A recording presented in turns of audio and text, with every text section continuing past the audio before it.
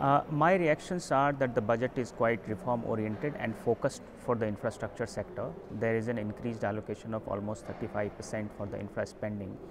despite this being a pandemic year, and the finance minister has not imposed any new taxes on the common taxpayers, and that's quite a heartening step.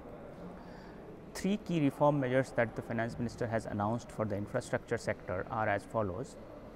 One, setting up of a development financial institution. Now, a DFI has been making the rounds among the experts and commentators for a very long time as an alternative to bank financing to infrastructure projects, because the banks have been saddled with huge amount of NPAs and they are not really in a position to lend the significant amount for a longer tenor to the infrastructure projects. Now, what will be interesting is that while DFI is in itself is not a new idea, and we have had DFIs in the past which have not necessarily yielded the desired result and had to be converted into banks. The key word and takeaway from the finance minister's speech is a professionally managed DFI. Now, if this is translated into practice and the proposed DFI is truly a professionally managed entity, then that will be quite important for the outcome that the government has sought to achieve from this DFI. Because what kind of regulatory framework it is put to and what kind of governance framework it operates under, that will be very important to determine that it is not subjected to the routine pulls and pressures that a government owned institutions suffers from ordinarily, and it should be allowed to make a professional decisions in order to choose which kind of project it lends to and under what conditions. So that's a very important step. Another reform measure that the government has announced is the creation of a bad bank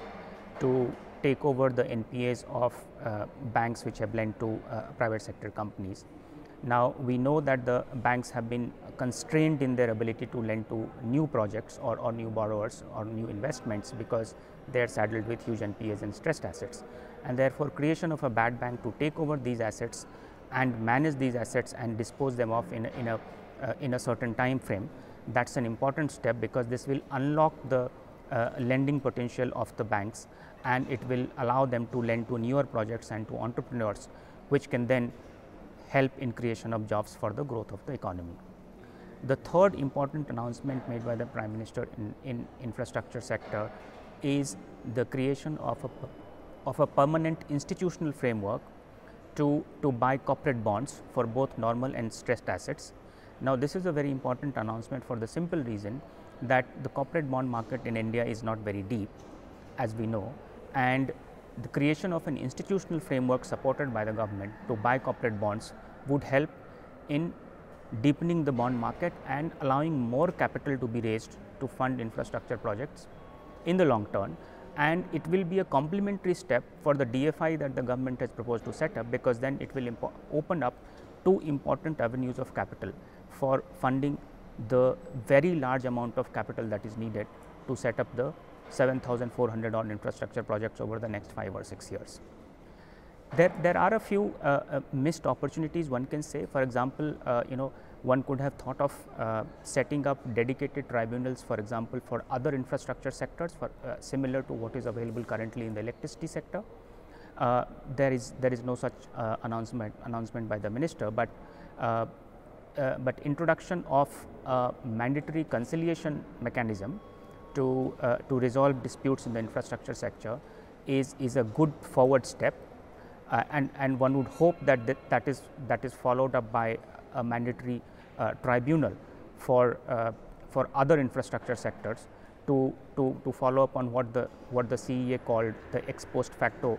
resolution mechanism. And the other important aspect in the infrastructure part is the announcement to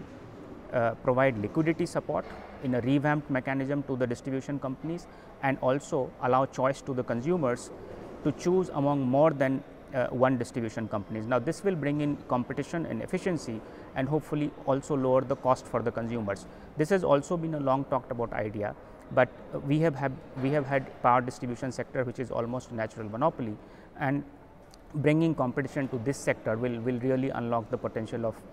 distribution sector and bring in more investments and benefit the consumers.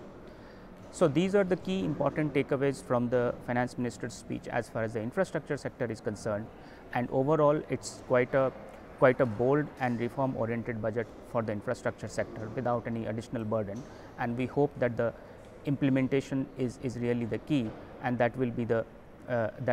real test for how much of this is translated into the action or the outcome from this budget.